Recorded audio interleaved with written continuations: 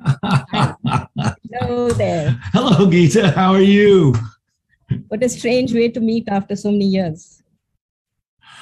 I know, but in a wonderful way. Here we are, and we're live, and we're talking to each other. Yeah. This is the new life. Yeah, yeah. So, unfortunately, Suman Lakhanpal, the head of department, is here. Hello, Professor Geeta. Good evening. Hello, Professor Friedman. Good evening and good morning. And okay, thank you so much for you. Yes, morning for you. Yeah. I hope it is not a very uncomfortable time for you. No, it's perfect time for me. I'm drinking a cup of coffee. I'm having a nice time. I get to talk about plant embryology. Okay. There you go. That's the most important. Yeah, that's nice. Do you want to try your presentation? Do you want to? Sure. Let me share screen. Yeah. And let's see. And of course, you notice my screen is very messy. But how does that look? Yeah, it's fine. This is not. Yes. Yeah, looks great. Can you navigate your way? Is that okay? Yeah. Sometimes these. I think so. I had to show this picture. Maybe someone's going to show it in the introduction, but I think it's such a great picture. Yeah, it's a beautiful picture. Yes, very nice picture. Yeah, okay. And so I think we're all set. Okay. Okay, so let me get out of there. I'll stop sharing. We'll just wait for a few minutes because we had given 5:30 as the time. We have 5 minutes. Huh? That's fine. Yeah. I always like logging in a little early just to make sure everything works. That's always better. That's always better. Yeah. But I guess there are two kinds of people. If you had been like my father, who'd always end up at the last minute to catch a plane, he'd probably be logging on at the last minute. Yeah, I'm the other way, especially with Zoom, because I'm always worried something won't work. Yeah. All right, so that's great. So how are you doing? I'm fine. We're back to going to work.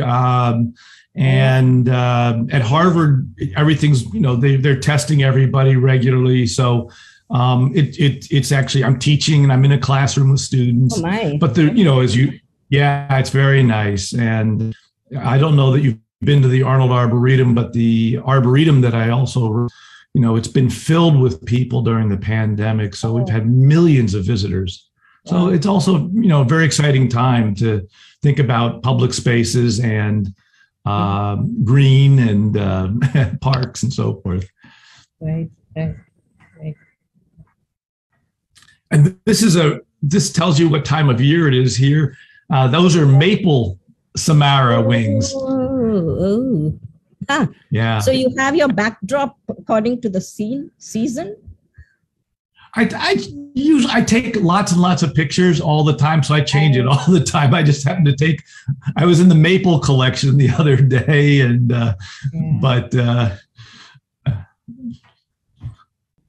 So have all students come back, or is it an optional kind of a thing for them? No, it's not optional. All the students are back. They have to be vaccinated. And then if you're an undergraduate at Harvard, you are tested 3 times a week. I'm tested once a week, but we all have to be vaccinated.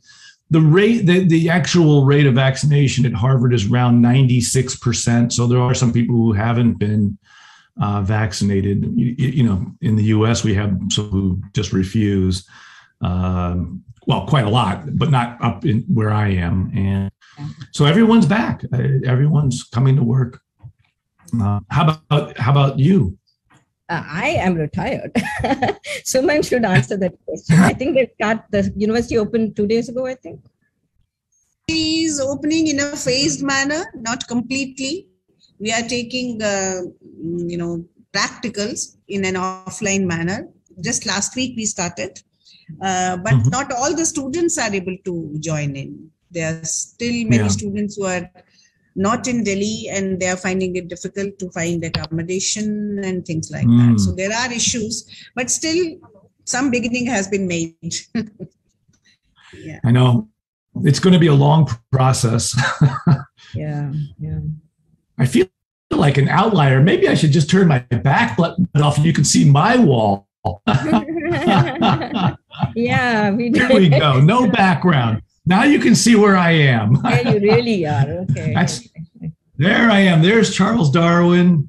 There right there is when he was a young man. Yeah. And I happen to like old clocks.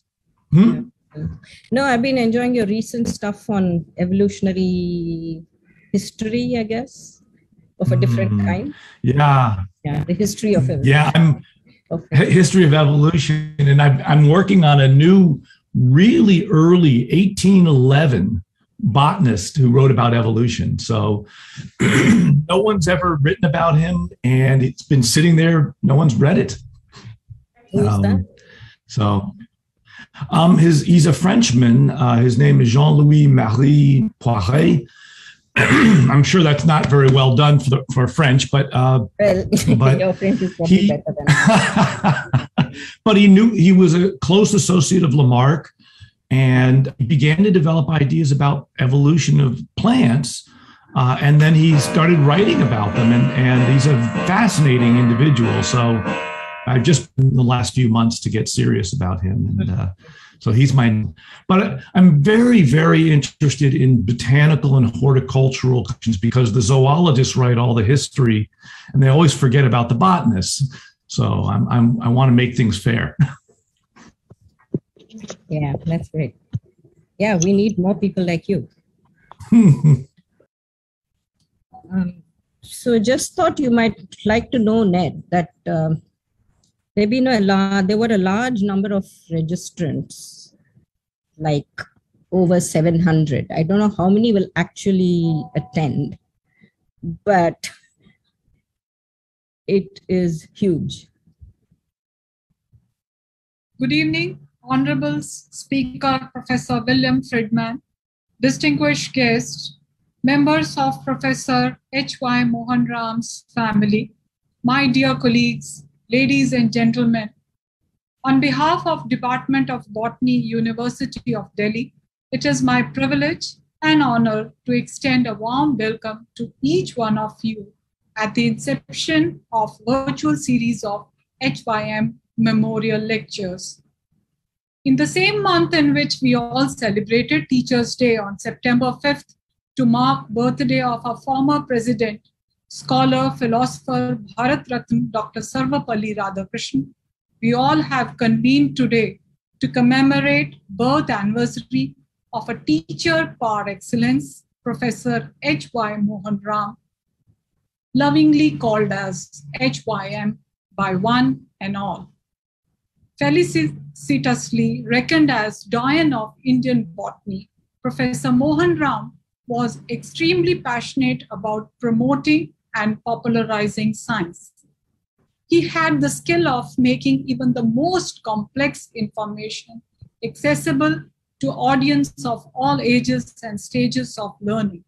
His excellent research and mentor skills throughout his long and productive academic career have formed a template for many generations of students and teachers.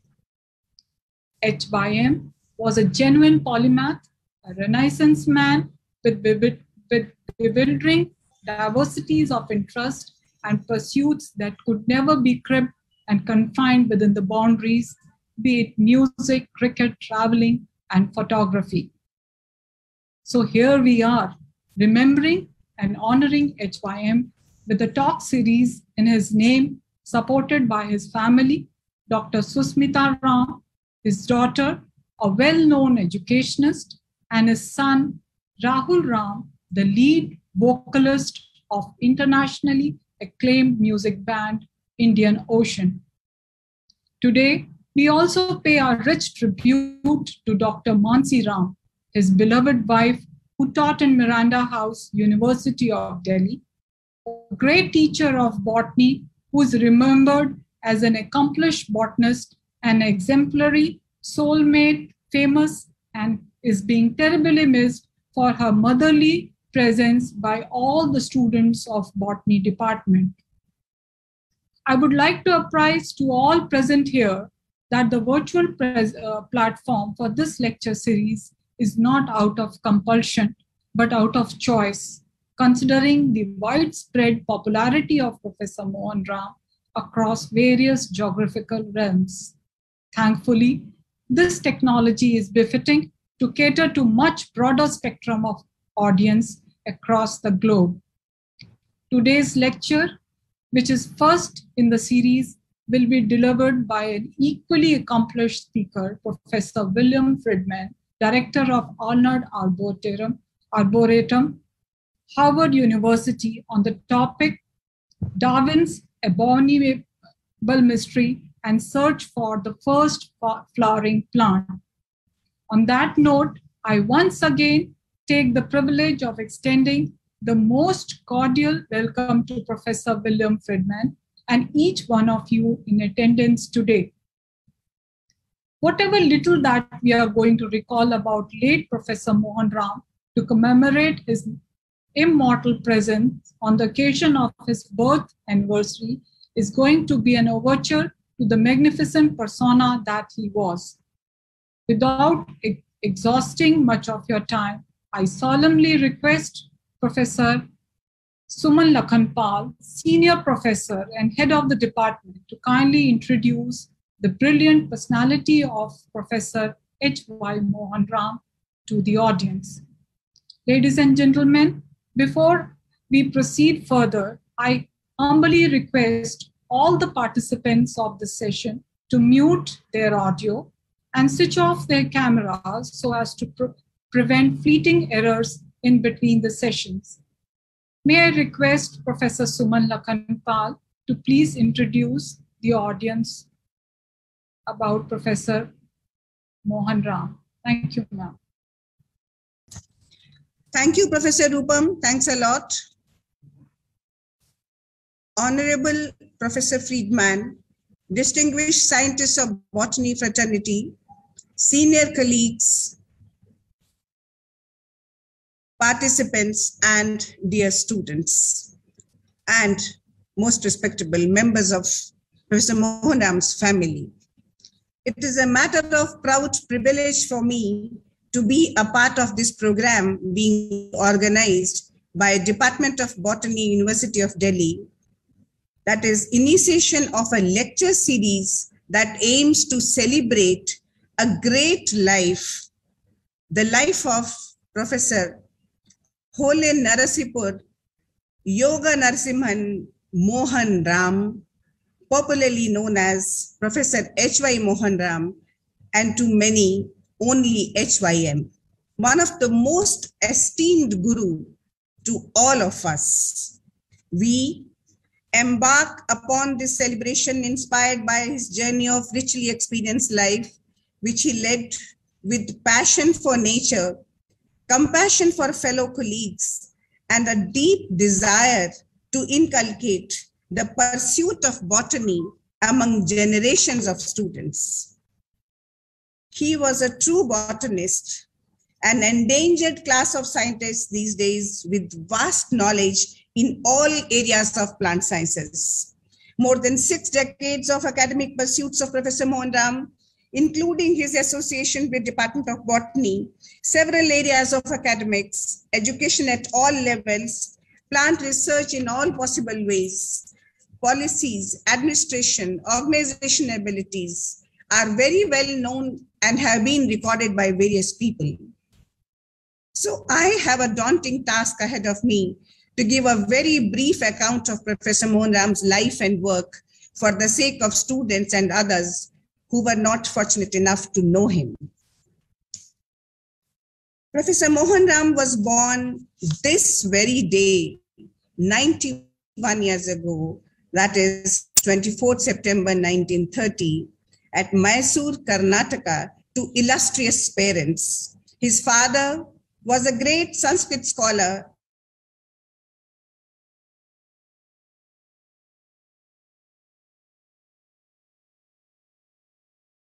and an accomplished musician. His mother, a courageous and liberated daughter of extraordinary talent. Each one of them excelled in their chosen fields. That included Professor H.Y. Sharda Prasad, press advisor to 4 Prime Ministers of India, and Shri Narayan Duttji, who was a renowned Hindi scholar and headed the Hindi feature section of Press Trust of India for decades, to name a few. Professor Ram obtained his BSc from University of Mysore, MSc from Agra University, PhD from Department of Botany, University of Delhi, under the supervision of the world-renowned embryologist, Professor Panchanan Maheshwari, a fellow of Royal Society. He continued his long career in the same department as lecturer, leader, professor, head of the department, and director, Center of Advanced Studies in Botany. He continued scientific activities well beyond his superannuation as INSA senior scientist, INSA honorary scientist, Jawaharlal Nehru Birth Centenary visiting fellow, and Srinivas Ramanujam professor, and remained academically active practically all his life. An attempt to summarize his scientific contributions is an unsurmountable task that needs a separate talk or perhaps a full seminar. Briefly, and most notably, post-PhD, he worked at Cornell University, Ithaca, as a Fulbright and Smith-Mundt Fellow with the legendary scientist F.C. Stewart of totipotency fame. His several pioneering works during his stay at Cornell and upon his return to India included banana tissue culture, endosperm culture, development of true seeds in potato, induction of pollen sterility by application of growth regulators, prolonging vase life of cut flowers, use of in vitro techniques to understand insectivorous behavior in plants, use of growth substances in reversing the sex of male and female flowers, and so on.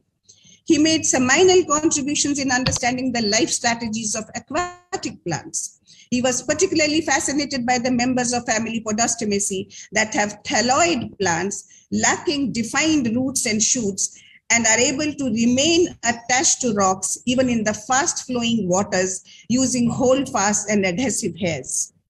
Another group of plants that fascinated him was bamboos, their biology and mass multiplication.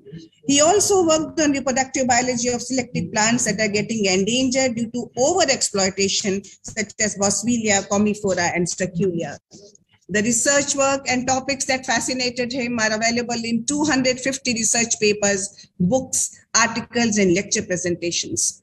Choice of his research topics on his lectures and their contents revealed important aspects of his personality: unique, thoughtful, unassuming, but deeply intriguing, fascinated by nature and in particular by plants, mixed with his great sense of humor.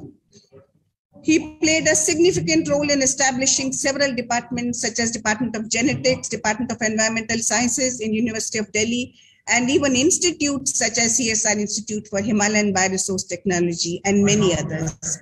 He was a recipient of nearly all major awards bestowed upon academicians in India and was a member of all science academies. Most interestingly, other than academics, his love and passion for music, excursions to botanically rich places in India and abroad, photography, revision of educational school syllabi, etc. are well known. He was, to quote his contemporary, a great communicator, educator, integrator, facilitator, and much more. Deeply loved and respected, soft-spoken Professor H.Y. Mohan Ram left for his heavenly abode on June 18, 2018. Rich tributes had poured in verbal condolences, written messages, obituaries in scientific journals and national dailies, and prayer meetings. Everyone agreed that the void left by him can never be filled. And the fact is that we miss him every day. But this is also true, that not a day passes when something or other does not bring his memories and along with an instant smile on our faces.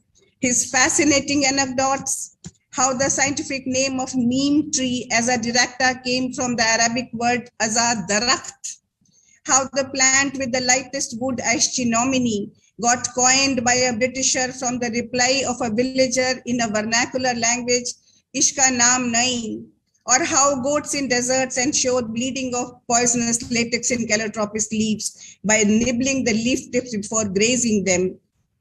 Etymology of the word tip, TIP, used in coffee houses and restaurants to ensure promptness from the services by waiters, or one of his favorite quote, scientists do not take nonsense from anyone except from themselves. I can go on and on. It's a long list that remains etched in the brains of hundreds of his students. That was HYM, one of the most loved and respected teacher of botany department and a great botanist. Personally, for me and several others like me, he has left indelible messages about being a mentor and not just a teacher, a passionate seeker of knowledge rather than just a scientist, a lifelong guru and not a mere PhD supervisor, a caring friend and not just a formal colleague, and most importantly, the message that life is beautiful and we must not bury ourselves only in academics, but enjoy all aspects of life, music, literature, nature's beauty, sports, and even Bollywood movies for that matter. Ladies and gentlemen, a celebration of such a great botanist necessitated that we have an equally distinguished plant scientist as the inaugural speaker of this lecture series initiated in his memory. We are indeed delighted to have Professor Friedman, Director Arnold Arboretum, Arnold Professor of Organismal and Evolutionary Biology, Harvard University, an eminent botanist who I believe knew Professor Ram well and his work, to deliver the inaugural lecture today. We also have Professor R. Geeta with us, who has been a student and an extraordinary teacher of botany department, who retired a couple of years ago and is now settled in Chennai and is sorely missed by one and all in this department. Her painfully short stint in the department was highly invigorating and was responsible for resurrecting the interest of the students and faculty members in evolutionary biology, the soul of all biological sciences. Professor Geeta had a long association with Professor Mohan Ram and has imbibed many of his qualities as a teacher and as a researcher, and reflects Professor Mohan Ram in so many ways. We are thankful to her for gracing this occasion as a moderator. With this, I request Professor Geeta to introduce the distinguished speaker of the day, Professor Friedman, and take forward the program. Stage is all yours, Geeta. Thank you, Suman. That was an excessive introduction to me, but it was a marvelous one for Mohan Ram, Professor Mohan Ram and Ned. I'll try to coordinate this whole meeting at the best of my ability. It is a really great pleasure to welcome and introduce Professor Friedman, or Ned Friedman, as he is known to many. I don't know the history of that, but that's who he is. Professor Friedman, as had been said, sorry, you want to say this? Somebody said something. Okay. He is at Harvard University. Can you, audience, please turn off your mic? इस तरफ और लाते हैं, बहुत टेढ़ा मेरा इतना गंदा दिखता है. I don't know who has their mic on, but please turn it off. Thank you. So Professor Friedman is at Harvard University. ये बहुत टेढ़ा दिखता है, अजीब लगता है. थोड़ा सा इसको मेरे तरफ और ले आइएगा देखिए. What's happening? और ये जो है जी, इसको अगर आप डाल दीजिएगा अभी के लिए वहां पीछे, यहाँ पे जरूरत नहीं इसकी, है ना, यहाँ पे पीछे डाल दीजिए.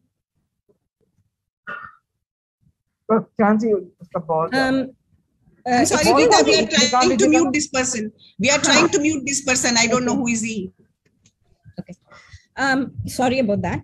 और ये जो है ना, ये So Professor पौधों को ऐसे Friedman करने is at Harvard University, इसका शक्ल where he's a director. He's the 8th director of the Arnold Arboretum. The Arnold Arboretum, for those who don't know, is a wonderful collection of arboretum of trees and of all kinds. And he is a right curator and custodian of those at this point.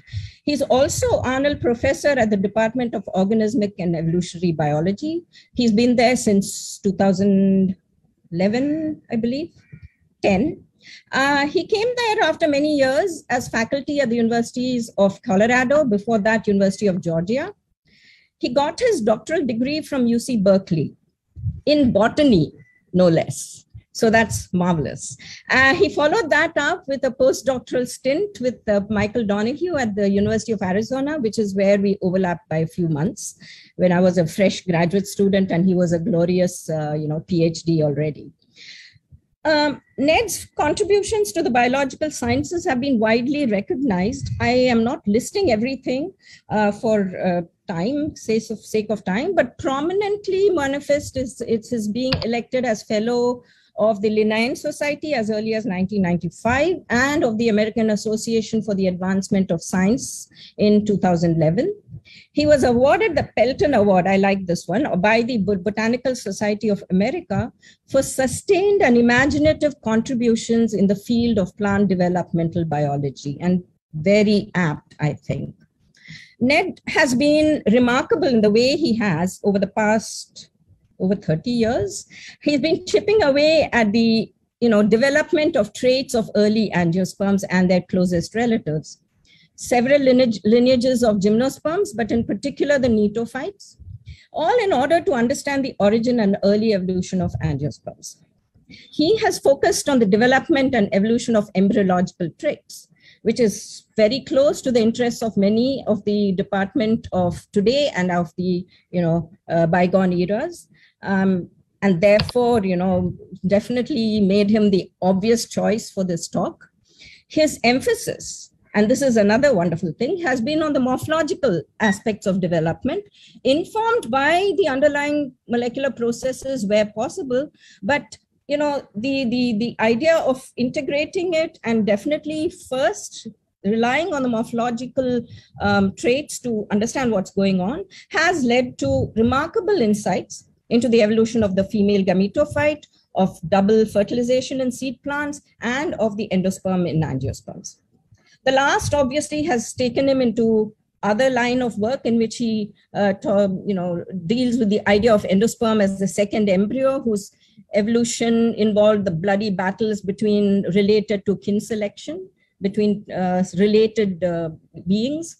And more recently and interestingly to me, he's been looking at another major transition of evolution, that of the advent of land plants and their fungal partners. Now, this is by no means any kind of an appropriate or complete description of his work, but I thought this last bit is what is more, I really wanted to sort of point this out.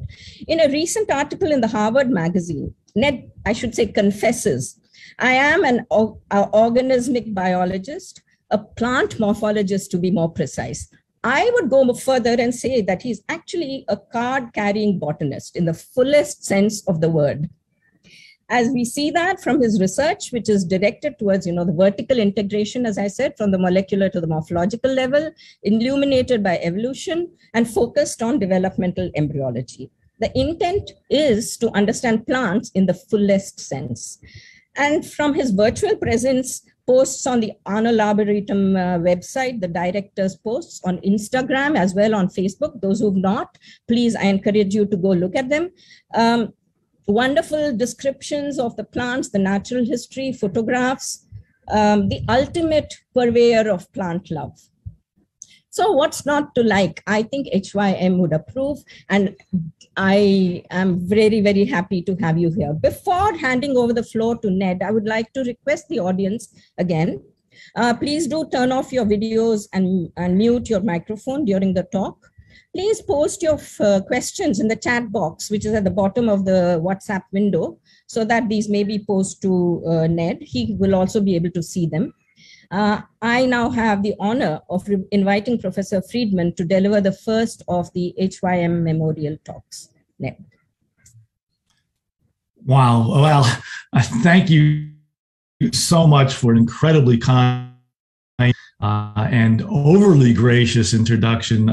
Professor, we've known each other for so long. It's just so nice, even if it's virtual, back in contact and in conversation.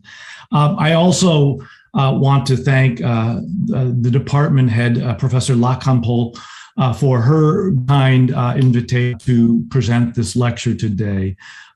It's a great honor.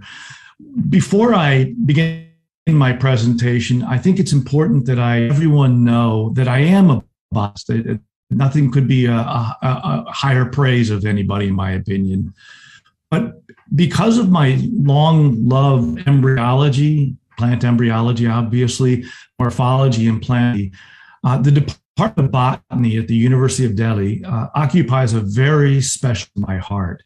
I have read hundreds and hundreds of papers from the students and the faculty and all of the scholars in the botany department of the University of Delhi throughout my career.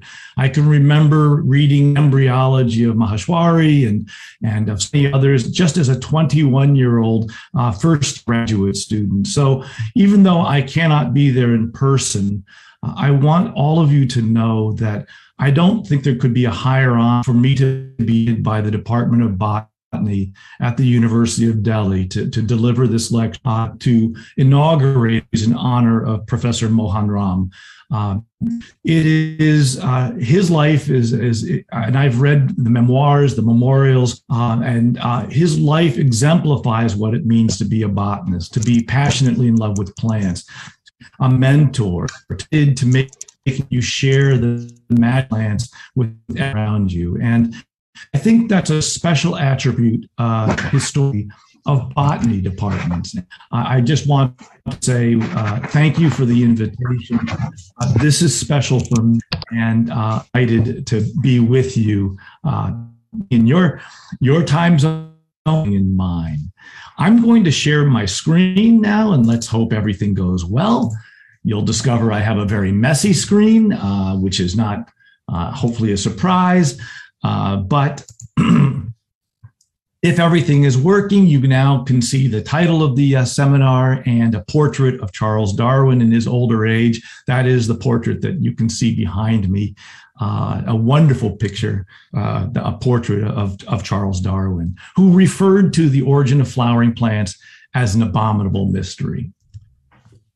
Now, I just want to say that I loved seeing the collage of images of Professor Mohan Ram, and was delighted to see that he had visited the Arnold Arboretum.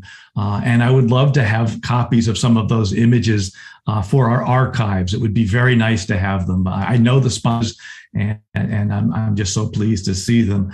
But the picture tells so person of devotion, of intensity, of friendliness, and I just love this image of Professor Mohan Ram and his wife, Mansi.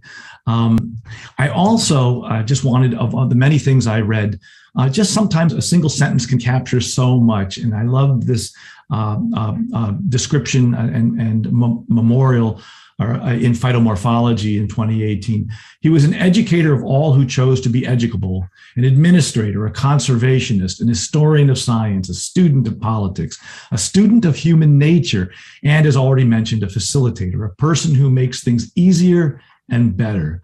He was a mentor, family man, and a friend to all who would accept his generous friendship.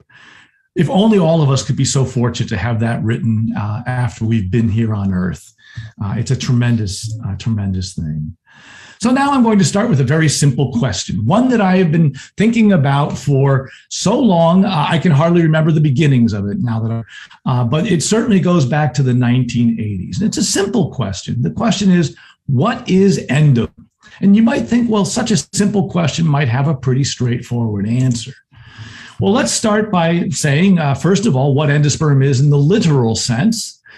Here I have a section of an angiosperm or a seed, and there's a small embryo right here, and then there's all of this tissue inside of the seed, which is the endosperm. And as I think all of you know, the mother plant that is going to mature this seed is going to turn over food and put it into this endosperm, and this endosperm will continue to grow at the same time that the small embryo here is growing until the embryo actually ends up eating all of the endosperm and developing to the fullest extent that it can within a seed. And here you can see the two cotyledons, the root pole, and so forth.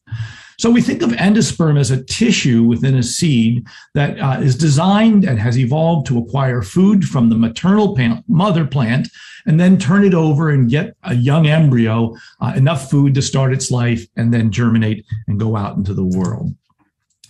But it's worth noting that none of us would be here if it was not for the evolution of endosperm. 70% of the calories consumed by human beings on Earth are endosperm. And I suspect in Delhi and in general in India, it is probably closer to 80%. This is popped endosperm. We evolved essentially in terms of human evolution and culture by actually learning how to domesticate the most important part of a plant for our purposes, which is endosperm. Here is endosperm that can be served in all kinds of ways. Endosperm is the center of early domestication of crops and throughout the world, and of course of our own being here. Without the evolution of endosperm, simply put, there would not be human beings and the human cultures that we ourselves are part of. So endosperm is actually a very, very important tissue. Even though I only study the basic aspects of it and its evolution, it is central to our own existence. So where does it come from? Well, this is a developmental question, and this question actually was not something that could have been answered until the very end of the 19th century. And in the late 1890s, a French embryologist, his name was Louis Guignard, was doing microscopy and looking at the fertilization process. And here we have an embryo sac or female gametophyte. This is the egg cell right here. And what he found was that he could trace a sperm from a pollen tube that would end up matching up with an egg nucleus to create a zygote. That much was already known. But what wasn't known until 1898 and 1899 was that in the middle of the female gametophyte, where there are these two haploid nuclei called polar nuclei, the second sperm of the pollen tube would go into this cell, and as you can see magnified down here, it would fuse with the two haploid female nuclei to create a fertilization product that was the beginning nucleus and cell of endosperm. And this is the process of double fertilization that we now know is present in essentially all flowering plants. It doesn't matter whether you're a magnolia or you're something in the genus Cornus or in the Moraceae, everything has endosperm. And if you were to look at a conceptual section through a seed of a flowering plant, you will always find an embryo that's derived from the first fertilization event that's diploid, and you typically find a triploid endosperm surrounding it. And the mother turns over the food to the endosperm, and the endosperm turns the food over to the embryo. So angiosperms have a triploid, typically biparental genetically, meaning a mother's genome, genetics, and a father's genetics are in it, embryo nourishing tissue. Now I'm going to ask, where did it come from? Which is not a developmental question, but an evolutionary question. And this is where things get difficult. Here are the living groups of seed plants, the flowering plants, the cycads and the ginkgos, the Nitales, ephedra, which has a species native to India. The conifers are now thought to be enmeshed in the evolutionary history of the Nitales. And we have this bare bones. These are only the living groups. Of course, there are another 20 groups of seed plants that have been on the planet and have all gone extinct, sadly. So we can only study certain aspects of them. And what we know in these groups, when we talk about Welwitschia, or we talk about Pinus, or we talk about ginkgo or cycad, is that when they nourish their young embryos, they do it with a structure that is a female gametophyte that is haploid and only has maternal genetics in it. This is true essentially of almost all gymnosperms or non-flowering seed plants. They have a single fertilization event to create an embryo. The second sperm from a pollen tube essentially is not used, and they have this female gametophyte. So if you were to go and look at a ginkgo seed, like I have here, and you were to cut it open, you would find a very large haploid female gametophyte, which has taken the food from the mother plant and is actually going to eventually turn it over to the embryo when it germinates out of the seed. So we have two conditions in seed plants. We have all of the non-flowering plants have a single fertilization. They produce an embryo, and the mother turns her food over to, the diploid mother turns her food over to the haploid female gametophyte, which nourishes the embryo. And then we have, in most flowering plants, a double fertilization process in which you have a triploid biparental embryo nourishing tissue. The mother turns her food over to the endosperm, which then turns it over to the embryo. And the question is, how did we get from here to here? It seems like a very simple question, one that we ought to be able to answer. But I can tell you, for over a century, people have been thinking very hard about this question. And just after the discovery of double fertilization at the end of the 19th century, people around the world were asking, how do we interpret the evolutionary origin of endosperm and double fertilization? And here is a wonderful passage from a very prominent early embryologist, a woman in England. Her name was Ethel Sargent. And she said, finally, in 1908, after all of this intense thought, we have so far no links, living or fossil, which enable us to trace the historical development of the endosperm and angiosperms with any degree of certainty. And this is a really interesting statement. It says, with all of the thinking about, we know where we began, we know where we ended up, we seem unable to connect these things in terms of evolution and evolutionary history. So I hope to illuminate that question today. And I'm going to ask a very simple question. First of all, how did double fertilization evolve? Well, when I was young, and Gita will remember, there were many hypotheses in the early days of cladistics when people were doing morphological cladistic analyses before molecular information was brought to bear on phylogenetic relationships. And there was a hypothesis at that time that the Nitales were the closest living relatives of flowering plants. Now, I didn't do this work. I'm a morphologist and an embryologist, but the plant systematists were doing this work, and this was the best hypothesis. As I can tell you right now, it is no longer the best hypothesis, and it died in 1999 when a lot of molecular work was brought to bear on the relationships of seed plants. But nevertheless, in the 1980s, this was what we had to work with, and I immediately began to work on the genus Ephedra, which is a desert shrub, but one that had been investigated. Actually, embryologists in India had looked at this, embryologists in France, embryologists around the world at various times had done some work with this group. But what I found was that every time I looked under the microscope at the egg cell of the genus Ephedra, I found that there were two sperm inside of the egg, one here, one here. And this is, by the way, a section where we've used a fluorochrome, a fluorescent dye that binds to DNA. So you're seeing the DNA. And here's the egg nucleus in the egg cell. This is going to create a zygote. But what I found each time I looked at the zygote was that I found that there was another nucleus that was a female nucleus. This is the ventral canal nucleus, which is the mitotic sister nucleus of the egg nucleus. This nucleus fused with the second sperm. And this was very exciting. This is 1990 when I first published this in Science. I was very excited to discover this because maybe this meant that the double fertilization occurred outside of flowering plants. And this picture you're looking at here, these pictures took 1 full year of work, of a technician with me in the lab to get an electron microscopy image of the second sperm fusing with the ventral canal nucleus and this first sperms fusing with the egg nucleus. You can even see the nuclear bridges between the envelopes. This was just sheer force of will. We worked and we worked and we worked, and eventually we could really document this process.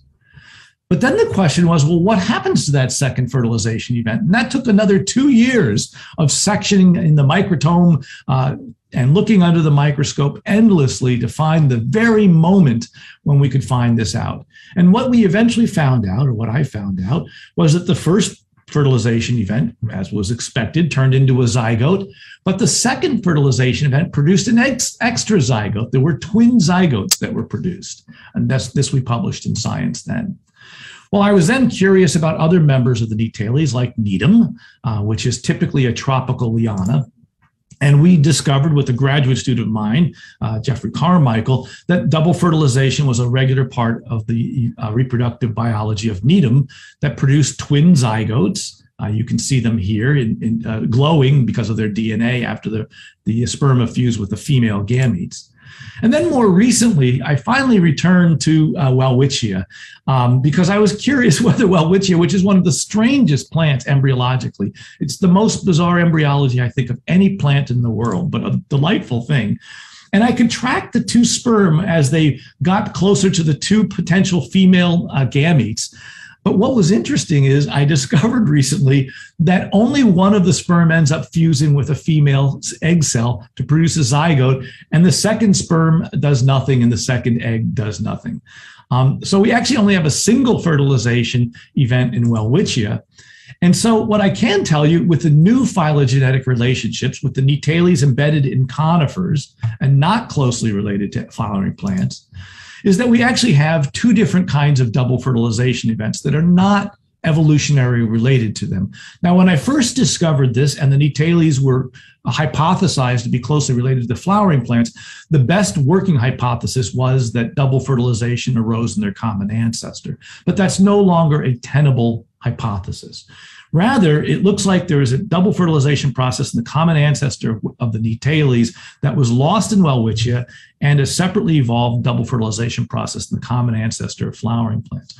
I will note that there are hints of occasional double fertilization processes in pines and in other conifers. None of these have been studied. So for embryological students at the university, in the botany department at Delhi, there's incredibly interesting old literature. I've reviewed it, but I can tell you I have not studied it. It could be a fantastic dissertation product. So what could this possibly mean? Well, first of all, I would argue that for almost 2 billion years, male gametes have been meeting female gametes, and they are genetically and developmentally programmed to pair. And for all of the time that you have these kinds of pairings, you end up with zygotes and embryos. But in seed plants, which have been around over 300 million years, it has always been the case that every pollen tube produces 2 sperm. And it's been curious, why 2 sperm when you only need 1? I do not know the answer.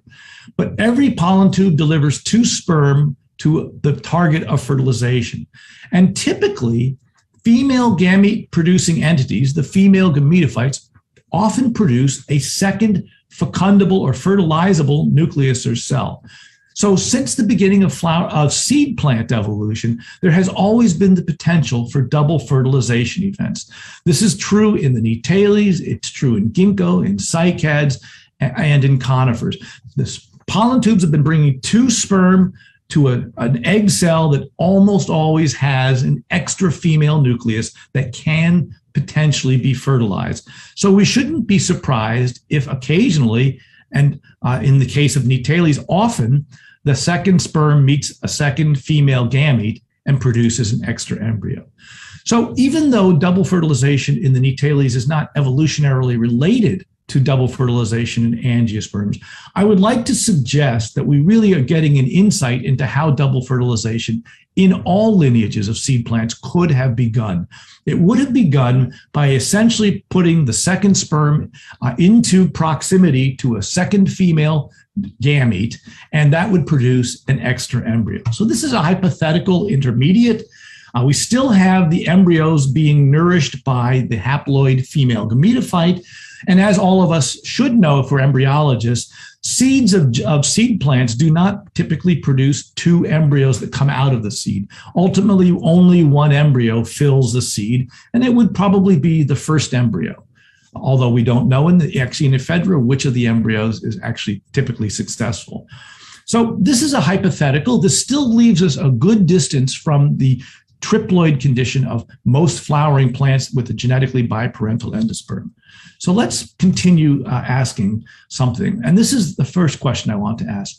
Can an extra embryo in a gymnosperm seed be sacrificed to a developmental program of altruism, determinate growth, and programmed death?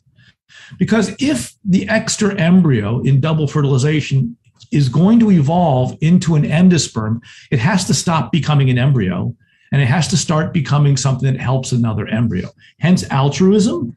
It has to stop being able to grow into a plant, and it has to allow itself to be consumed by the other embryo, and it has to be programmed to die.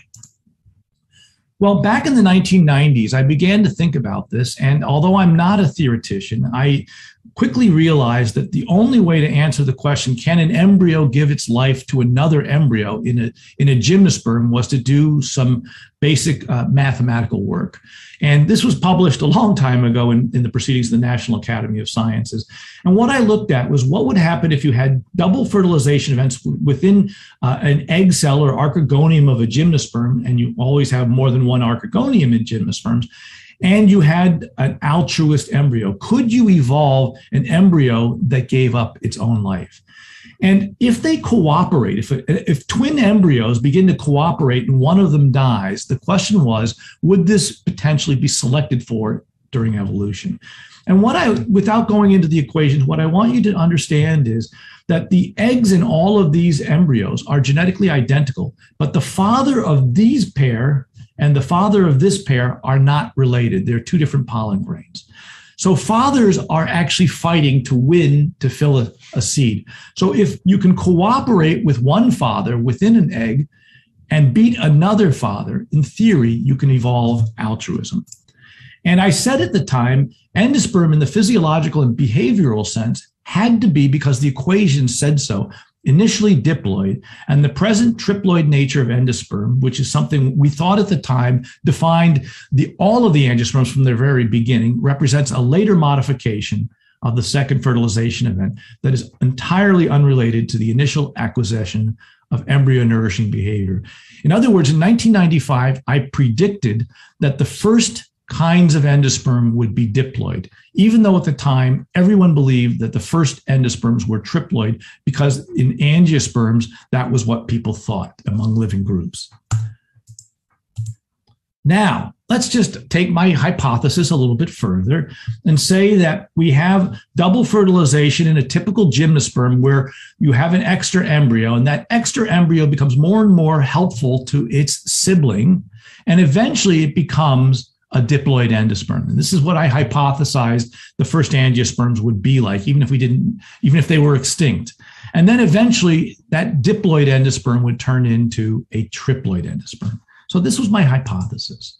And this endosperm here would be the evolutionary derivative of an altruist embryo. In other words, endosperm evolved from an embryo that became an altruist. Now, what was next? I began to ask, could it be possible that the first flowering plants actually had diploid endosperms? Now, this dogma when I was young was that all of the angiosperms, almost all of them had triploid endosperms. We knew of exceptions that had higher ploidies, pentaploid, nonaploid, all kinds of things. But you would have read a standard textbook and it would have said something like this: double fertilization and the development of a copious triploid endosperm from a triple fusion nucleus. The two haploid nuclei I showed you in that very old diagram with the sperm are clearly primitive characters within the angiosperms. That's dogma. But I was a little bit concerned about dogma. And dogma was based on old phylogenetic understandings. Things like magnolias were the earliest lineages of flowering plants. But in 1999, not only did the Nitales begin to move away and migrate away from angiosperms, but the phylogenetic relationships of angiosperms based on the DNA began to be reshuffled. And here you can see, which is our current ideas, that the most ancient lineages of flowering plants are a single species, Amborella, that lives in New Caledonia, the water lilies, and the Austrobaileales. The magnolia-like plants are up here. The monocots and the eudicots are here. We have some other groups. But I knew immediately that these were groups that were understudied, that people had done embryology. And again, I went back to the papers from the 1900s, the early 1900s, the mid 1900s, and I began to appreciate that something did not add up, that there was something wrong, that people were saying that these plants had triploid endosperms, but I was not convinced. And here's Amborella, one of it's dioecious, it's female flower, very simple. Here's a water lily. And here is Austrobaileia, which is one of my favorite. It's a liana. This is growing in our greenhouses here at Harvard in flower. Very beautiful plant.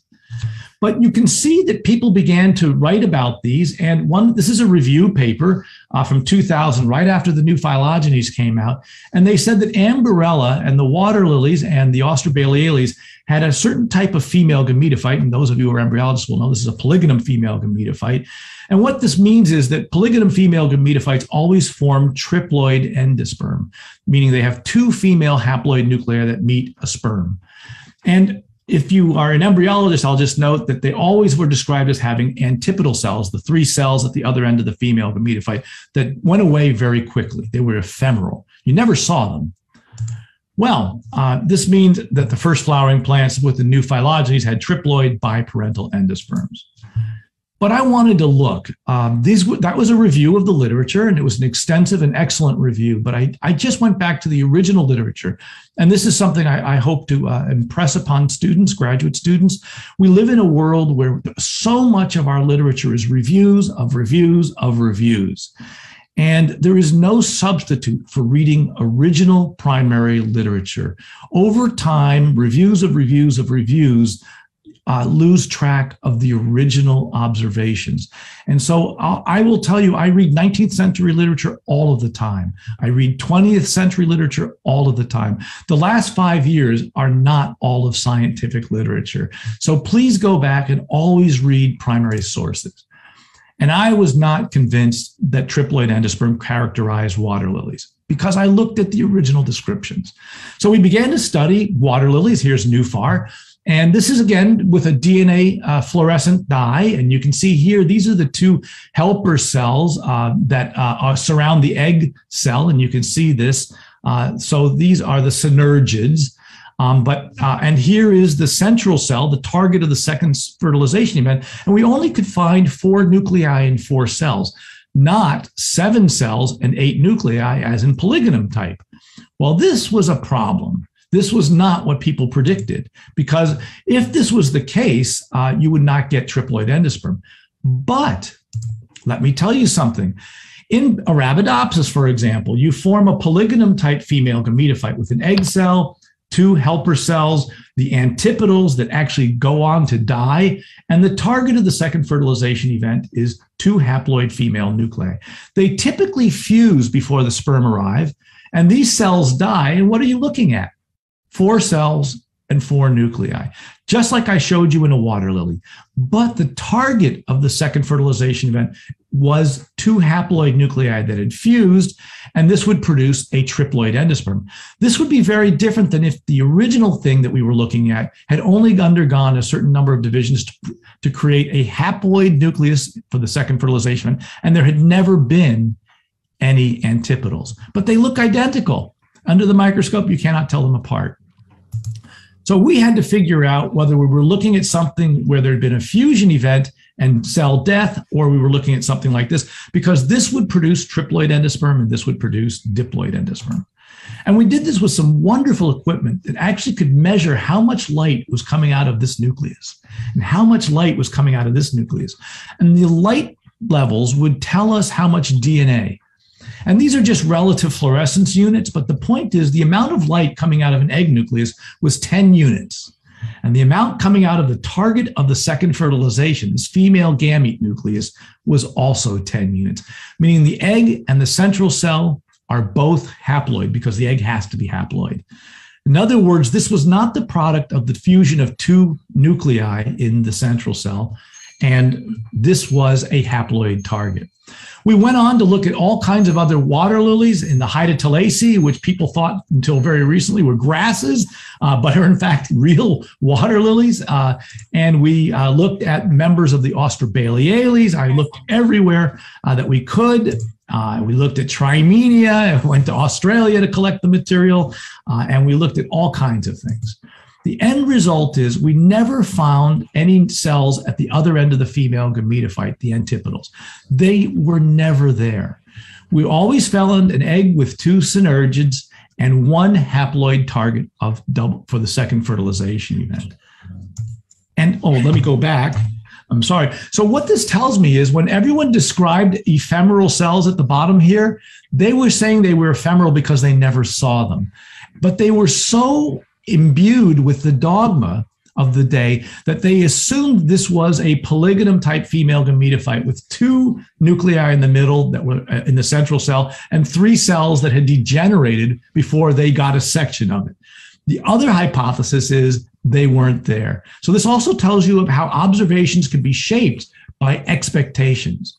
So the key oftentimes is to shed all expectation and simply ask, what does the plant tell me? Go to the plant. My mentor, Professor Kaplan, always said, let the plant tell you the answer, not what other people think. Well, I went on to study Amborella, and of course, it was very badly behaved, but quite fun. And we found an entirely new type of female gametophyte with an extra synergid, but it actually puts two female nuclei into play. And this was published in Nature. And it actually does produce antipodals and sometimes, extra, just a mess, but a fascinating one. And what I can tell you is that the best evolutionary hypothesis I can give you is that there were two origins of double fertilization in flowering plants. There you go. Now you know what time it is in Boston. There was an origin of double fertilization producing triploid endosperm in the common ancestor of 99% of flowering plants. And then there was a second time when Amborella went from diploid to triploid. But that the first flowering plants, all of the water lilies and the Austrobaileales had a diploid second fertilization event with a female gametophyte with 4 nuclei and 4 cells. And this is still our best hypothesis. You may ask, well, couldn't it have been originally triploid and then there were 2 reversions to diploid? I cannot exclude that, but there are theoretical reasons for rejecting it. So now, even though I didn't know this in 1995 when I did the theoretical work, I actually discovered that the first flowering plants actually have diploid endosperms.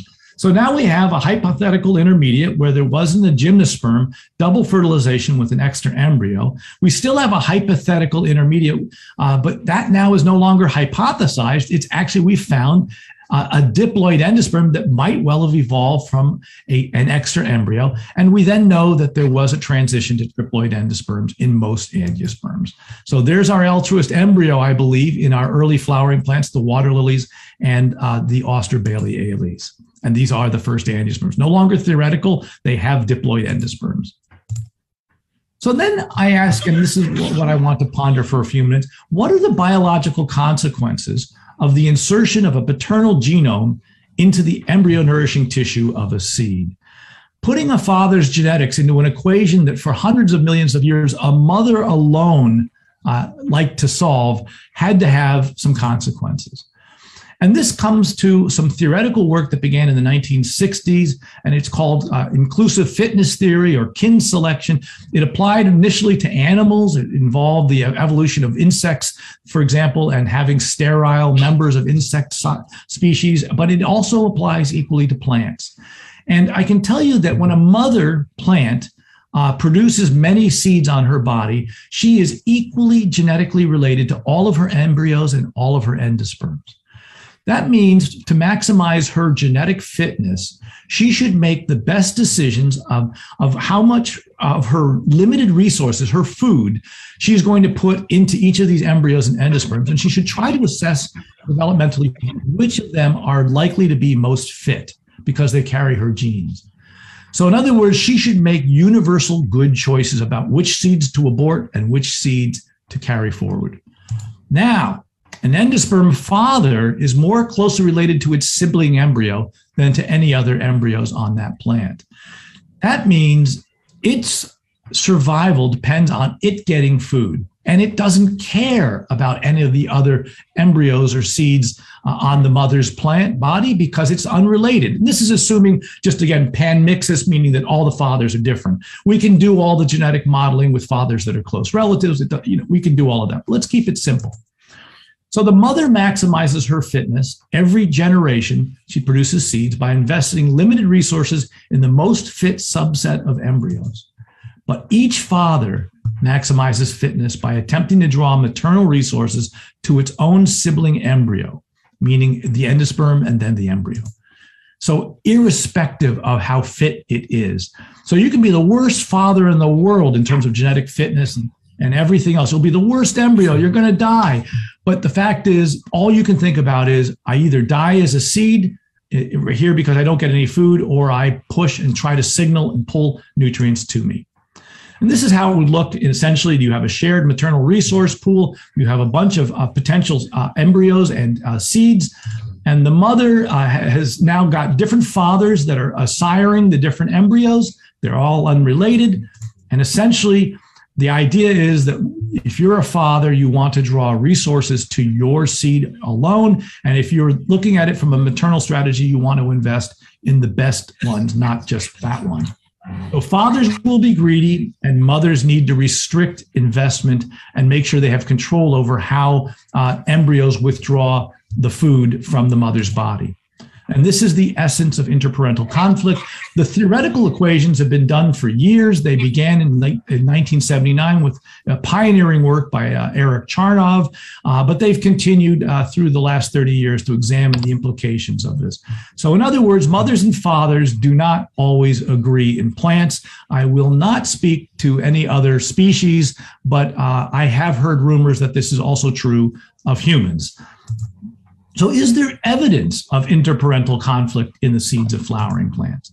And the answer is yes. There is actually 60 or more years of very simple crossing that's been done by people who are agronomists. It's just been sitting in the literature. And here it is. It doesn't matter whether it's corn or it's wheat or it's any of these other things. Here's what happens with interploidy crosses. This means when you cross two different plants of a species that have different ploidies. So interploidy crosses, we might take two parents that are diploid, but we could also create a tetraploid line, and it could be male, or a tetraploid line that's female, and we could cross that to a diploid female or a diploid male, or we could cross two tetraploids. And as you know, endosperm size and in general cell size tracks in plants with ploidy.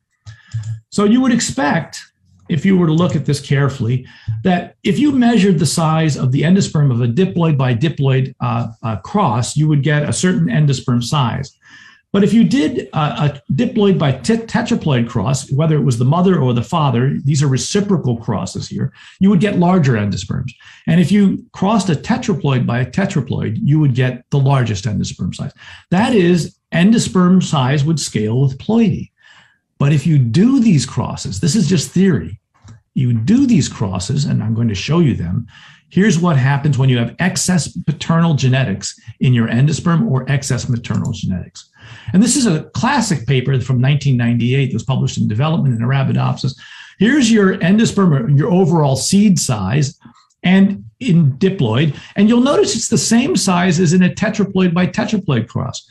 But in a diploid mother by excess father, tetraploid father, you get the biggest seeds, the biggest endosperm. And when you have maternal excess, you get the smallest. In other words, it does not scale with ploidy. It scales with how much excess you have. If you have a father who's greedy, that father, when it has more of its genome in the endosperm, is clearly pulling more food from the mother. And the mother that is trying to push back, to put the brakes on this, when she has more of her genome in a seed, actually puts so much of the brakes on that you get the smallest seeds. And when they're in balance, whether they're diploid or tetraploid, you get the same size seed.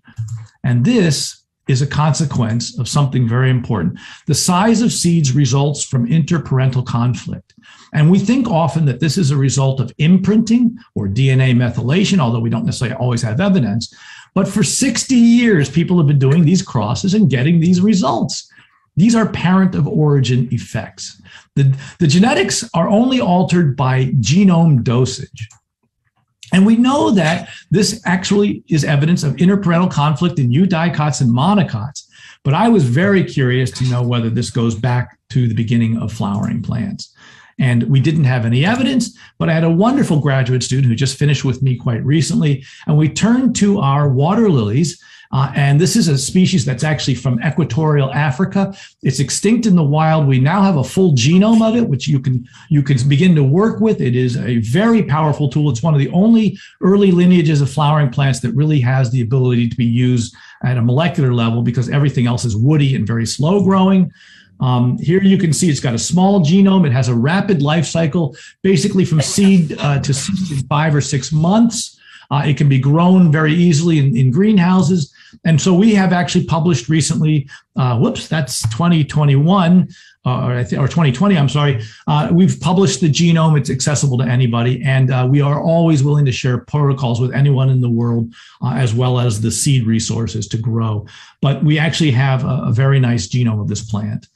But what I can tell you is we started to study its embryology, and you can see it has double fertilization. It produces a diploid endosperm in yellow, and you can see that here. And I'll come back to this perisperm in a minute. This is nucellus, but this perisperm is maternal diploid tissue. It's exactly genetically identical to the rest of the maternal plant. So we did reciprocal crosses. We created tetraploid lines in this water lily, and here's what we found. We emasculated. These are selfing, which is just like Arabidopsis, really great system. And we would actually put a father from another plant on the stigmatic secretion. We did diploid by diploid. We did diploid by tetraploid fathers and tetraploid mothers by diploid fathers, and so forth and so on. And then we looked at what happened after we did these crosses. And we asked, how big did the endosperm get? How fast did it develop? How did the embryo develop? And then we looked at this maternal tissue, this perisperm, which is an unusual feature of flowering plants. But it turns out in some lineages of flowering plants, most of the food in a seed, the mother puts into her own genetics, perisperm. This is genetically identical to the mother. And here's what we found.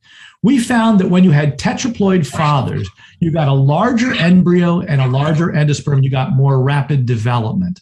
This, again, is consistent with the idea that paternal interparental conflict means that fathers are selfish and they're doing everything they can to preserve their genetics into the next generation by withdrawing as much food selfishly into the seed that they fathered. And when the maternal genome was in excess, when you had maternal tetraploid mothers, you saw that there was a really steep drop in embryo and endosperm development as the seed matured. In other words, the mother was putting the brakes on development because she wants to resist paternal selfishness. Now, here's where it gets interesting. When we looked at, and this means that an interparental conflict has probably been present from the beginning of flowering plants when the father inserted its genome into the business of the mother, which had been always the female gametophyte, and now we had a genetically biparental embryo nourishing tissue endosperm. So interparental conflict, we at least think, goes back to the common ancestor of water lilies and everything else. We have not done any work on Ambarella, and I doubt we will. It's a very difficult plant to do any work on. It's a small tree or large shrub, but no matter what, it's very hard even to grow in greenhouses. But when we looked at the perisperm, this maternal tissue that actually does most of the storage and sequestration of food for the embryo, what we found was that the paternal genome dosage in endosperm and embryo did not affect how much food the mother put into the perisperm, which is her own genetics. Now, no one has really thought about the evolution of perisperm. It's a wonderful embryological set of questions sitting there. But what I would suggest is that endosperm, that the evolutionary shift of embryo nourishing tissue from biparental endosperm to maternal perisperm represents a maternal strategy to combat selfish behavior of the paternal genome in endosperm. In other words, in the common ancestor of water lilies, their ancestors had a large diploid endosperm. The mother fought against the father and took back control by putting the food in her own body. Yes, there is an endosperm, but it does not store food. It does actually serve as a passageway to the embryo, but it doesn't store this. So we think that this is, in fact, an evolved strategy for the mother to retake control of her embryo nourishing strategies. It is worth noting that water lilies are not the only group to have evolved a perisperm. It's also in the Piperales and the Asparagaceae and some of its relatives in the Asparagales, and of course, broadly speaking, in the Caryophyllales.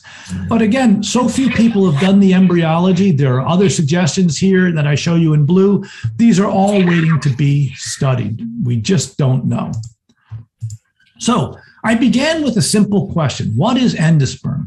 And I told you that we knew that most flowering plants had triploid, genetically biparental endosperms, but that most non-flowering plants had a haploid, maternal genetics female gametophyte with a single embryo. And we had this evolutionary mystery. How do you go from this to this in flowering plants? And what I hope I've provided is a reasonable set of hypotheses. I wasn't there 135 million years ago when flowering plants got their start, but I've given us, I hope, an opportunity to have concrete hypotheses. That first step in this was the creation of double fertilization in many different lineages of gymnosperms, angiosperms being one of them, where you got an extra embryo, but you were still nourished by a female gametophyte. But eventually this extra embryo began to help its sibling, and in doing so, it evolved into a diploid endosperm, which means that endosperm is an altruist. It is an embryo, an organism that gave up its life to promote the life of its sibling. And that over time, in different lineages of angiosperms, and Amborella and the rest of angiosperms, this diploid endosperm evolved through the addition of another female nucleus into a triploid endosperm that characterizes the foods that we eat, like corn, maize, or rice, or so many other things. So I hope I've given you a little bit of an insight into what I think is part of Darwin's abominable mystery, which is how did flowering plants get their defining characteristics? What was their early evolution? And ultimately, what were their antecedent states? So I will stop there, just tell you I've been very lucky throughout my life to have some of the most amazing students working in my lab and postdoctorals. I've been very generously supported by the National Science Foundation in the United States. And I continue to just love plants, and nothing can make me happier than to think that this lecture I'm giving is to honor the memory of Professor Mohan Ram, who also was truly a botanist and a lover of plants and a mentor to so many. So I will stop sharing there, and thank you again for your attention. I have some questions. So I've got a question here on the Potostemaceae, which may be the one really great exception to the angiosperms in terms of having lost the double fertilization process. I think the Potostemaceae are just fascinating. I know there have been a number of studies, but I think, again, this is the kind of question one should be asking. What is the meaning of the loss of a typical fertilization process in the Potostemaceae? And I don't know the answer. I simply will tell you it's something that I think is an exciting question for people to think about. I have another question. What is the theoretical impossibility of first starting with triploid endosperm and then moving on to lineages with diploid and then finally moving back to triploid? It is by no means impossible. I cannot rule that hypothesis out. But what I can tell you is that there's a lot of theoretical work about interparental conflict, and I won't, the numbers are not important. The literature has been published. What happens when the mother adds additional genomes into the second fertilization event? When you go from diploid to triploid or triploid to pentaploid, you know there are many endosperms that have 4 haploid female nuclei and 1 sperm nucleus. There are some endosperms that have 8 female haploid nuclei and 1 sperm nucleus. The amount of interparental conflict goes down. In other words, as you increase the number of female nuclei, the mother's best interests are being favored. Now, it's possible that a father can somehow get you to move in a different direction. And I will tell you, there are instances where diploid endosperm in derived flowering plants has re-evolved from triploid endosperm. I don't know why, and I haven't studied it. Again, a tremendous opportunity. And I'll just mention, if there are a few of you who have your microphones on, just if you can mute, we're getting a little bit of background noise. So if you can mute yourself, that would be great. But anyway, what I would tell you is it's not impossible, but it is, my sense is that the theory favors an origin of flowering plants with a diploid endosperm, and certainly it had to at some point have been diploid. So, but one of the things that's very important in evolutionary biology is to understand that I am not trying to give anyone what I call so-called facts. I am trying to generate reasonable hypotheses. They can be falsified, and I would tell you that one of the great things about writing and publishing is that all the rest of the world has every opportunity to come up with a better idea, and I encourage everyone to do so. That's the beauty of science. Let's see, other questions. I have to look over at my chat box.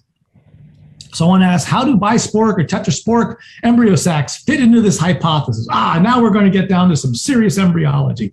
I have looked into this, and actually there's a paper I published with my postdoctoral student in 2008 where we looked at the genetics of bisporic and tetrasporic female gametophytes, embryo sacs, and we can show you that these are consistent with the mother increasing her control over resource allocation. And this is one of the things. So many of you will recall the classic 1950 embryology textbook by Professor Maheshwari. It sits on my shelf, and there's a diagram in it. An incredibly, for me, I can see it as if it was yesterday. And it has all the different types of female gametophyte or embryo sac development in flowering plants. I can remember memorizing it for my qualifying exam as a PhD student at Berkeley.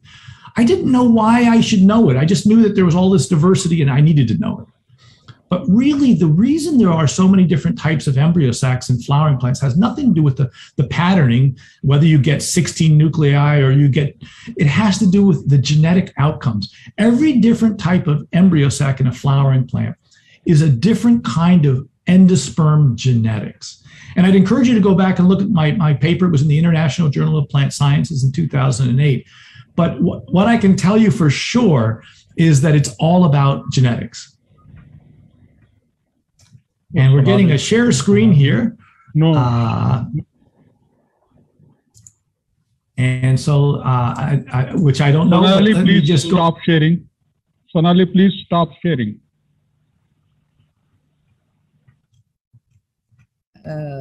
Anyway, I can go. Let's continue the questions while that's happening. Could you?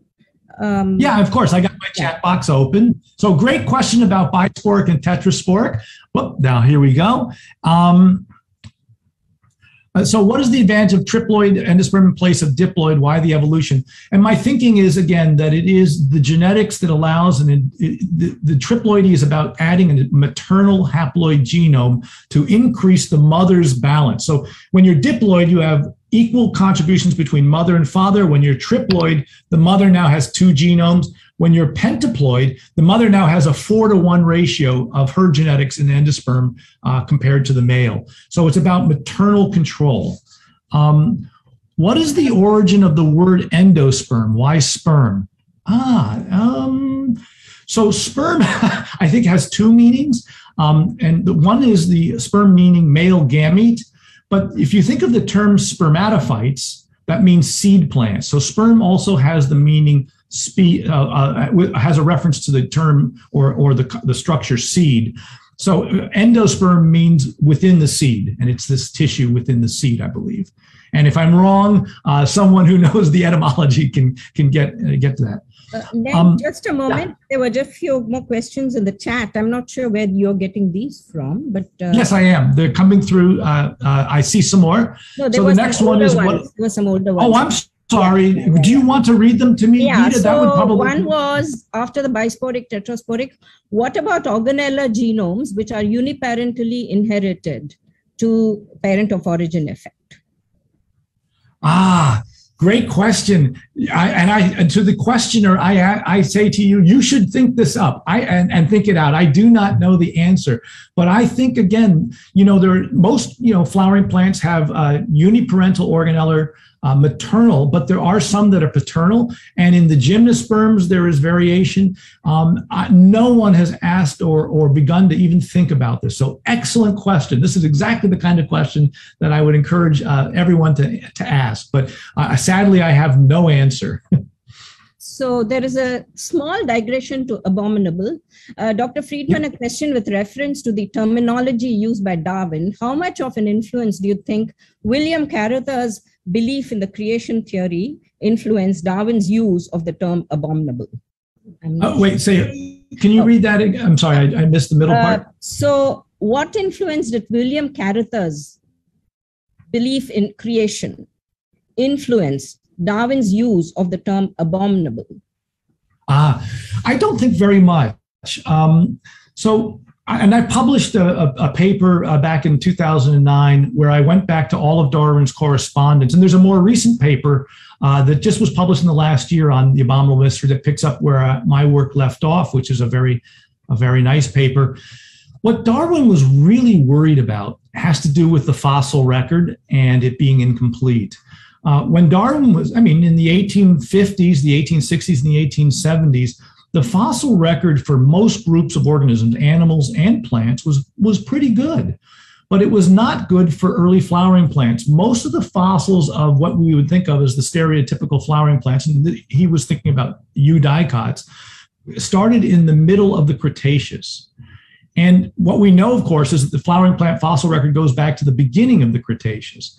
And so Darwin was looking at a fossil record where everyone was looking at all of these, in the middle of the Cretaceous, all of the modern groups of flowering plants sort of magically appear in the fossil record. And what you couldn't do was trace them back deeper into time to a common ancestor. And that was consistent with a creationist perspective, because creationists in the 19th century would say that there might be a worldwide global extinction, and then immediately, poof, many different groups of plants were put back on Earth, and all at once you had a new, and in fact, the Swiss geologist Louis Agassiz, who was an ardent creationist, had this idea that there would be mass extinctions around the globe, would be sterilized, and then in a miraculous event, all new life would be put back on Earth. So Darwin was very worried about these views, and he didn't think that, and what he was worried about was that the flowering plant fossil record looked like miraculous creation. What he believed, though, was that the fossil record was not full, and he was correct that we needed to dig more holes, we needed to find more fossils. And in fact, what's wonderful, if you read his correspondence, and again, I've published these letters back and forth with the paleontologists of his day, they're all keenly aware of how inadequate the flowering plants are. And so he was sure that the fossil record of flowering plants had been lost, or that it had not been found. And so Carruthers would have been just indicative of other people who were staunch creationists who would have used the fossil record. But Darwin was obsessing about this, or not obsessing, but he was concerned about it right up to the last year of his life. So it's a fascinating story of what sometimes you just have to be patient. So we have 4 more questions. I hope we can fit those in. One is it necessary to infer such developmental pathways as being sequential in the process of evolution? Could it be parallel, and whatever we have surviving now may be because of other genetic factors? So, I guess I don't know. What I would tell you is I've given you after several decades of thought. I think the possible developmental or hypothetical intermediates based on my read of comparative biology. Could it, for example, you could ask the question, could it be that flowering plants had 2 separate evolutions of endosperm? I suppose it's possible, but it's not the most parsimonious interpretation of our known data. Are there groups that are extinct that could have done other things? It's possible, but I don't have, in the absence of evidence, I think parsimony just requires us to create the simplest explanations. But again, I think that's the thing to be reminded of. Simplest explanations need not be correct, but the scientific method requires us to certainly work with the simplest method hypotheses until we have something that falsifies them and requires a more complicated set of hypotheses. So one question about whether podostomacy could represent the mother taking control. Absolutely. Yes. Okay.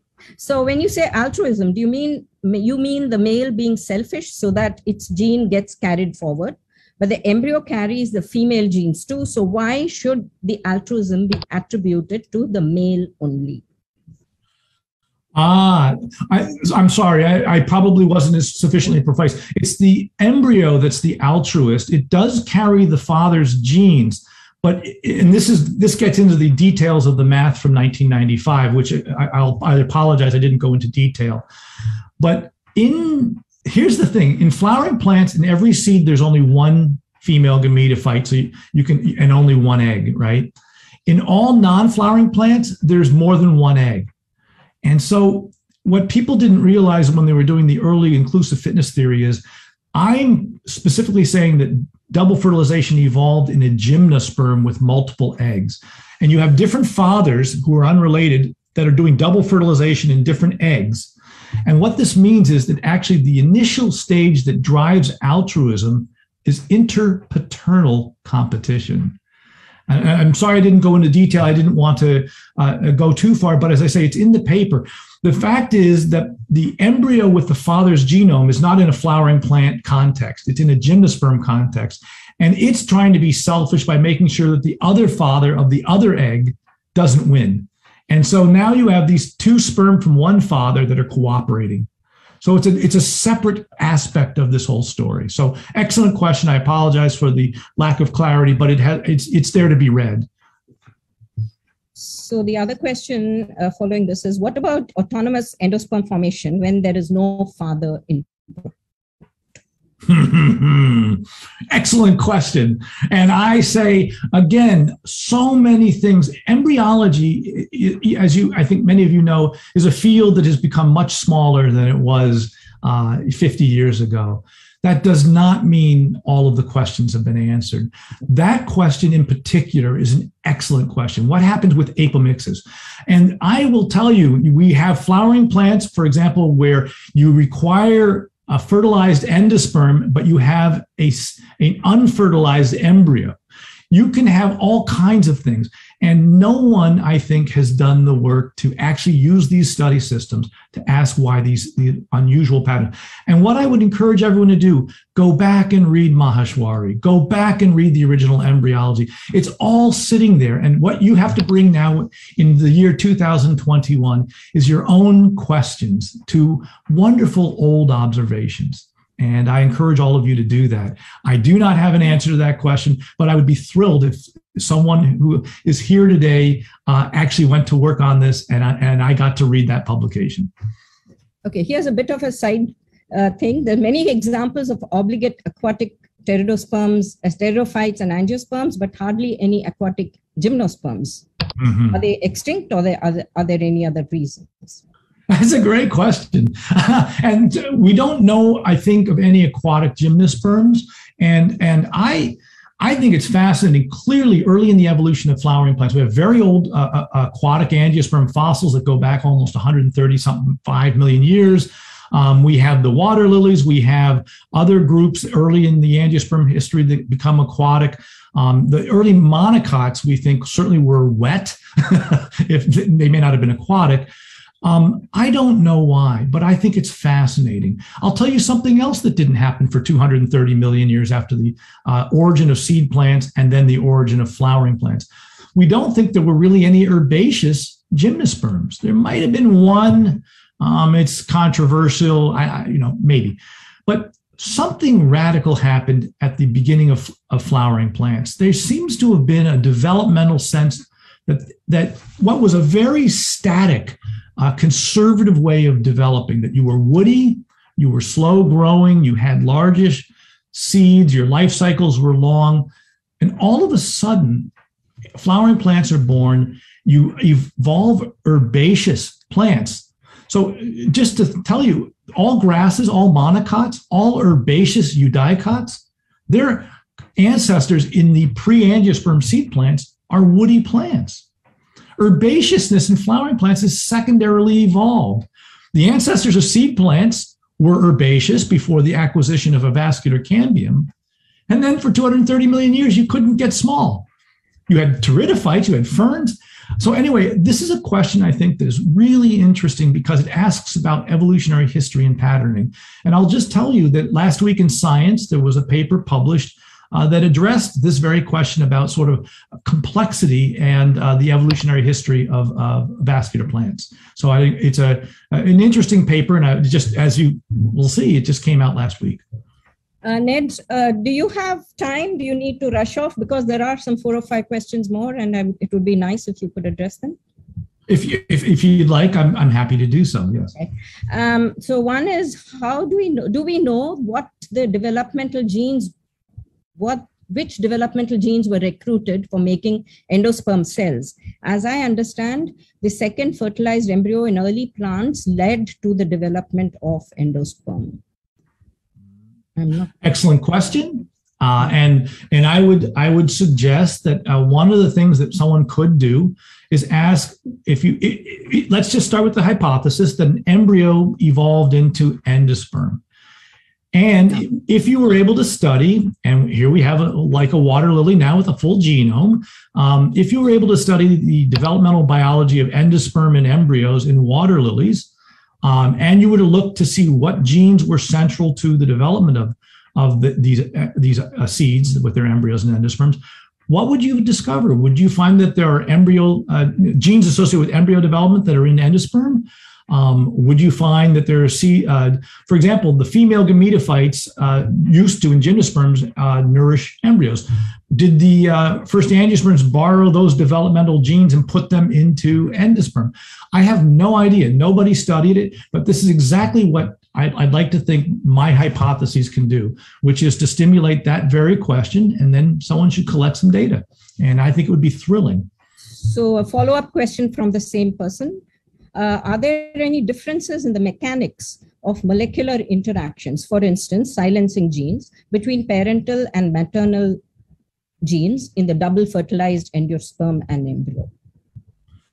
Yeah, so we know that there are certainly many imprinted genes in model systems. It's been looked at in Arabidopsis.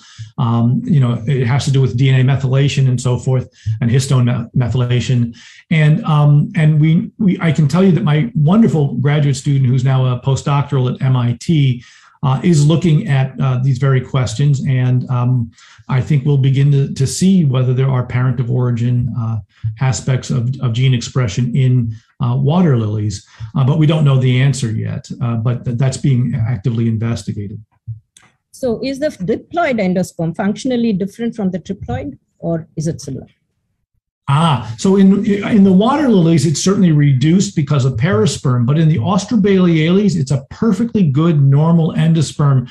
And I actually have not done the interploidy crosses in the Austrobaileales. They've been very difficult. We've tried to induce tetraploid lines in Elysium. We're actually going to start trying this again, but right now we don't have those things worked out. And of course, they're all woody plants, so they're not quite as easy to work with.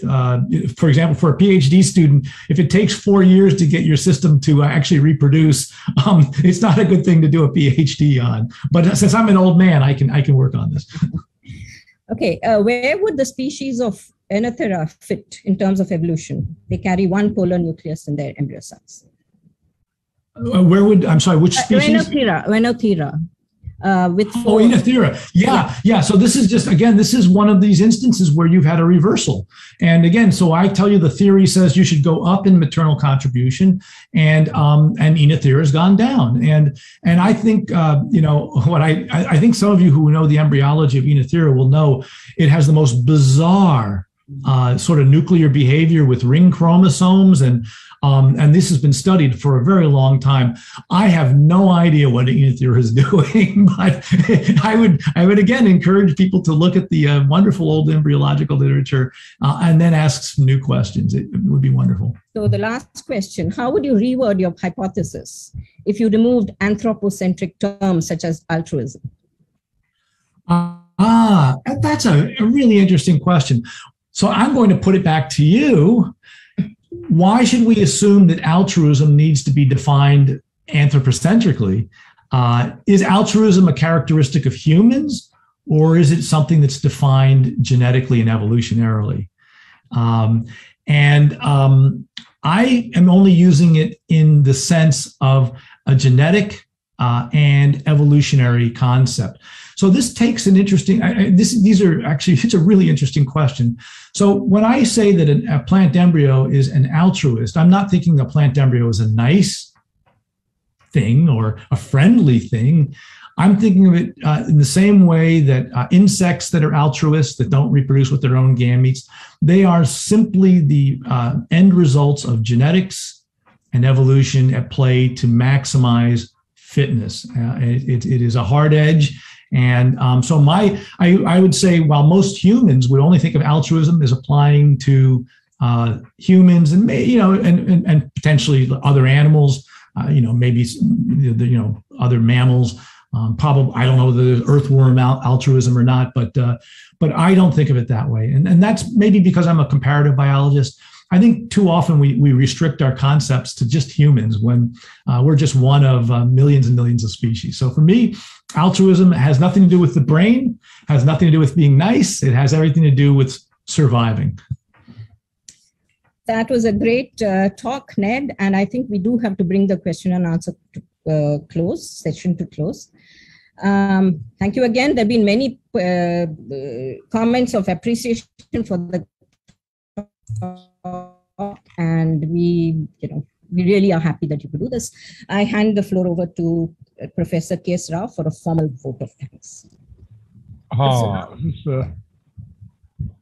think this being the 75th year of the department and the 91st birthday of Professor Mohan Ram, I think there is nothing like this lecture which could kickstart the great things in this department.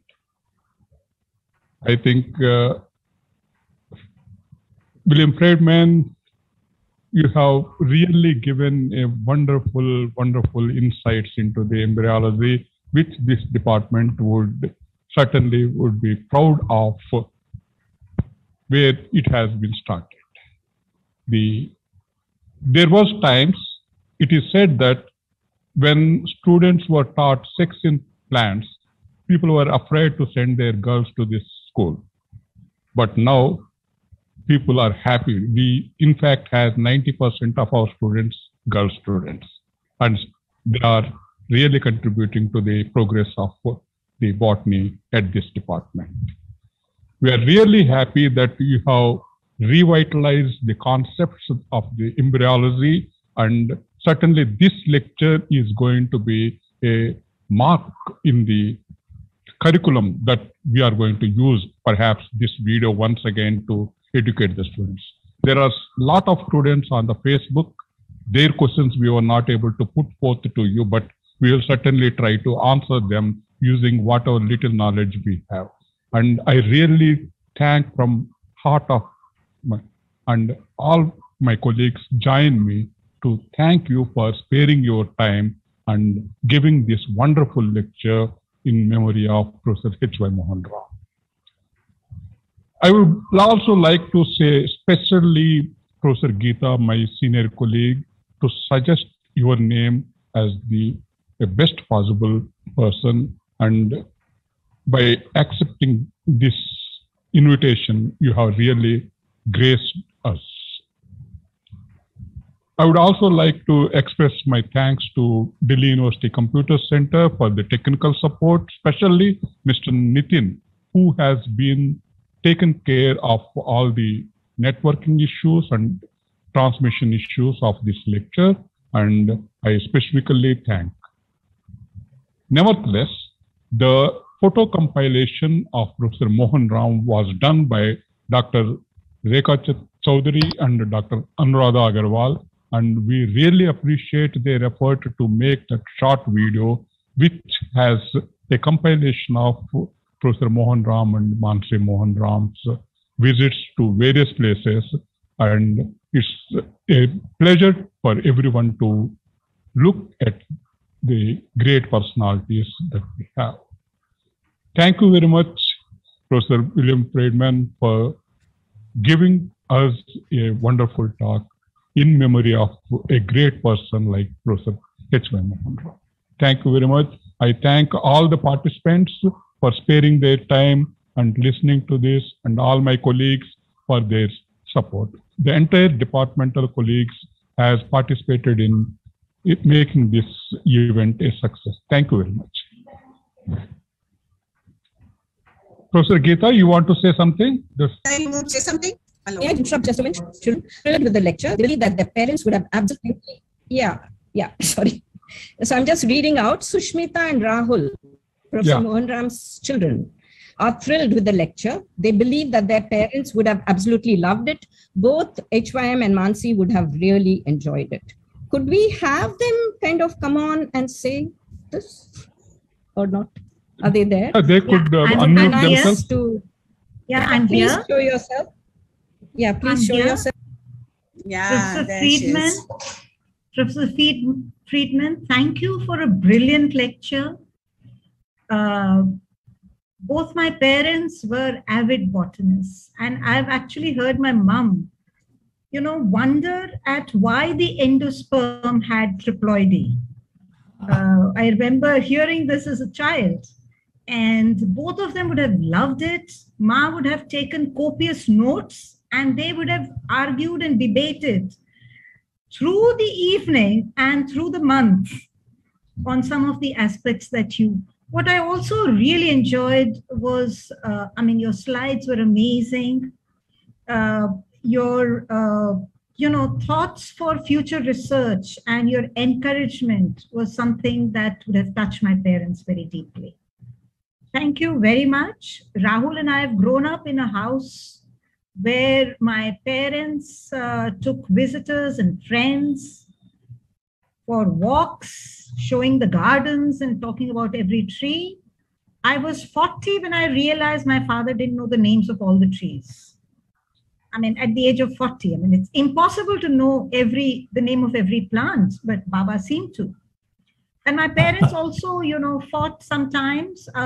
Sometimes they shared recipes, and once when they were eating something and my mother wanted the recipe of something, and my father forgot the common name. And then he said, it's Cuminum ciminum. And that is something that is used a lot in Indian cooking. So thank you for a wonderful lecture. And what a great beginning to the memorial series that we've had today. Thank you. Thank you, Department of Botany.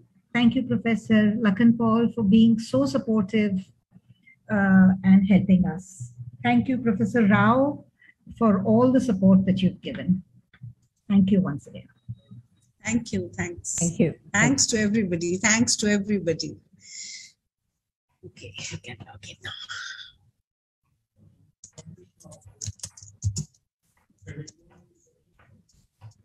So we're closing this now? I think we're closing the session. Thank you and bye-bye. Great seeing you, Ned. Bye-bye. Bye-bye. Bye-bye, Professor Ned. Bye. चलो जी, खत्म, बंद कर देना अब तो।